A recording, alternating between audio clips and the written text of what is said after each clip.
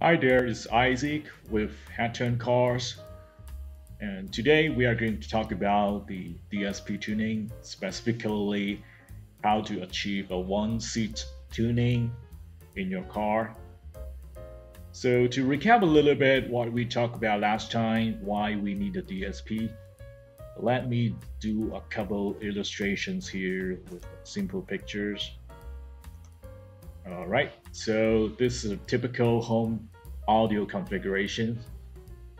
As you can see, it's really easy for you uh, to adjust the positions of your speakers, to have a perfect placement of the speakers so that the sound coming from both left and right channels are reaching your ears at the same time.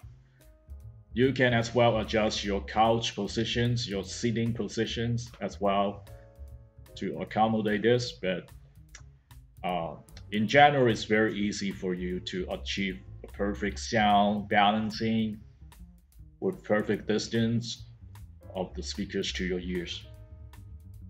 However, in the car, as we see in the second picture, let's see. All right, here we go. However, in the car, it's almost impossible for you to adjust the speaker location because it's fixed, right? Every speaker has its own locations. You cannot do anything about it. And also you're sitting on the front left. So there's no choice. You have no choice, right? You have to drive the car. So very limited adjustment you can do to the speakers and your seat. Okay, so and that means the sound coming from every speakers has a different time reaching your ears. For example, the front left speakers, the one that is closest to the drivers, the sound coming from it is always reaching the driver's ears sooner than the other speakers, right? It's pretty easy to understand, right? The sound travels from air by air, and it has a circle velocity. I think it's 340 meter per second. And in order to make it so that to achieve the perfect scenario like the picture on the right, every source of sound is coming to the driver's ear at the same time. We need some sort of device to adjust or to delay the sound output of each individual speakers. In this case, we have the DSP that we talked about last time, so that we can do time alignments on all speakers in order to achieve this perfect scenario here. Okay, so let's go straight to the DSP tuning software so that I can show you how to do the one seat tuning on this kind of cases. Okay, all right. All right, so we have the DSP software here. First of all, I want to give you a disclaimer. I'm not a car audio expert. I'm sharing this just based on my experience tuning the software in the last couple of weeks. So, and this is not based on any scientific theories behind. There's no scientific backup or anything like that. I'm just doing my research online and try by error myself and figure out that this is the best way for me to tune the DSP software in order to achieve a one seat tuning. Okay, so yeah, in case you guys have any comments, suggestions, or correct me if I'm wrong, feel free to leave any comments down below. Yeah, your opinions, comments are really valuable in helping other people as well. So all right, so let's go straight to the software here. In this case, it's the Puzu software. Okay, All right, so I have channel 1 assigned to my left front speakers, channel 2 the right front, channel 3 it's the left rear, and channel 4 is the right rear.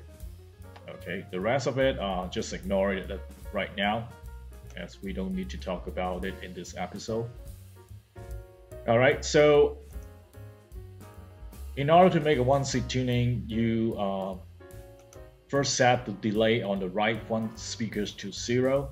We are using the right front channel as a reference at all time, okay? So we set the delay on the right front speaker to 0 right here. You can see 0 seconds. And then it's going back to our left front speakers. Okay, so you start delaying the left front speakers little by little until you start hearing the sound. If you have a vocal song or something like this, that's the perfect thing to use. If you have a vocal song, very strong vocal song, or any vocal files, I suggest you using this to tune it. All right, so you delay the front left speakers in a way so that you start hearing the vocal is coming from the center of the dash. Okay, and you need to experiment a little bit, you know, or you can play around a little bit. Sometimes if you adjust too much, you start hearing the voice is coming from the right. You know, it's biased to the right. So let's take, for example, once we hear the sound, the voice is coming from the center dash at 0.396 seconds. Just take it as an example right now. And then we stop this. Okay. And then we shut down all the speakers on the right hand side. That means we shut down the speakers on the front right and the rear right. Okay, only the front left and the rear left we leave it turned on. All right. And now we start tuning the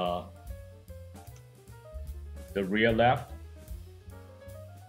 Okay, we start delaying the rear left speakers.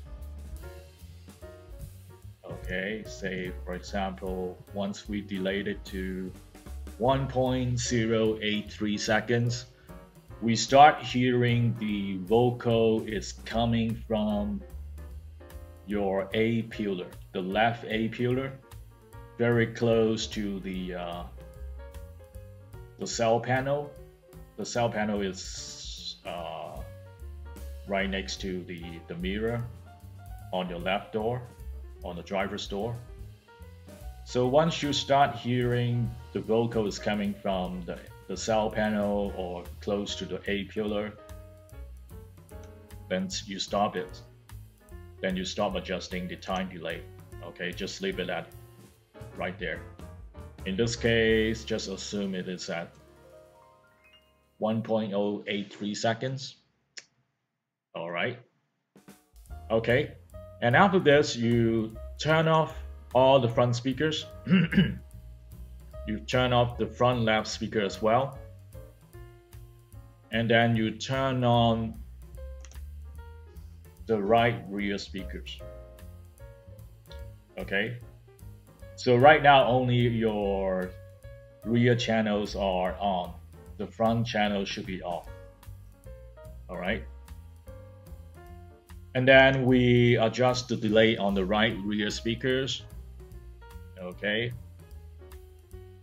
All right, we start delaying the right rear speakers to the point you hear the vocal is coming directly from the center of your back seat. Okay, So that means the voice is coming from close to the center of your back seat, or somewhere around there. Then you stop adjusting it.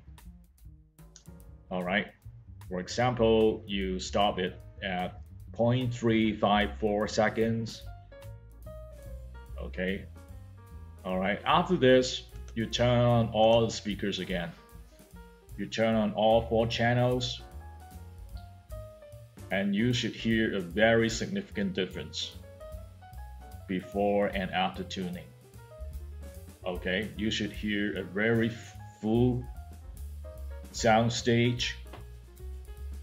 And of course, when we use a DSP, we always try to lower the sound output of the rear channels so that it won't draw the front stage back.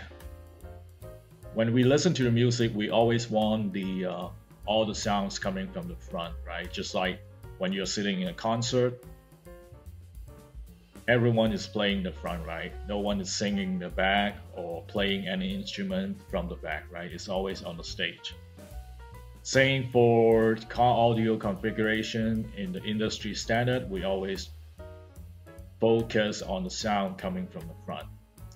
All right, so try to adjust the rear channel volume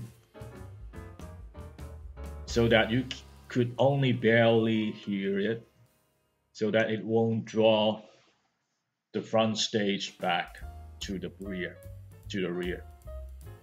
All right.